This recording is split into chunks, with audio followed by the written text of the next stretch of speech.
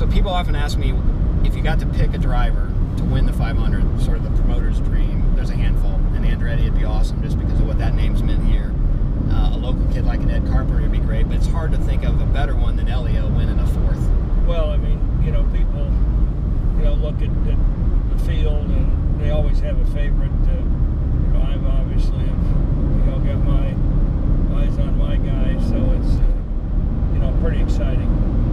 Pretty exciting to have that opportunity. But, you know, Andretti's brought so much to the Speedway. You know, talk about Ed Carpenter and his been so fast here, and his team. But there's a lot of people that can win this race. Graham Rahal, of course, Ganassi's whole crew are ones who, you know, have done so well here, and he's the one that every year that we seem to be locked in a fight with him. It's just, it's amazing.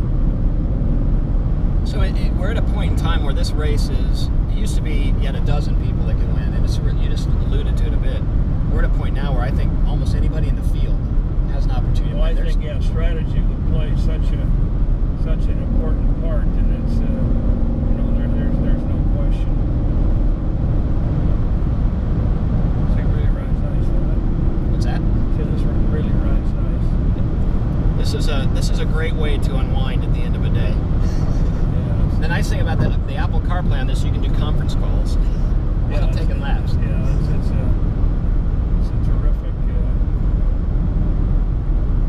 So you're lapping this place now, you know, 20 miles an hour, 25 miles an hour faster than they went in 1911. You wonder what people like Carl Fisher and Ray Haroon and even Eddie Rickenbacker or Wilbur Shaw would think.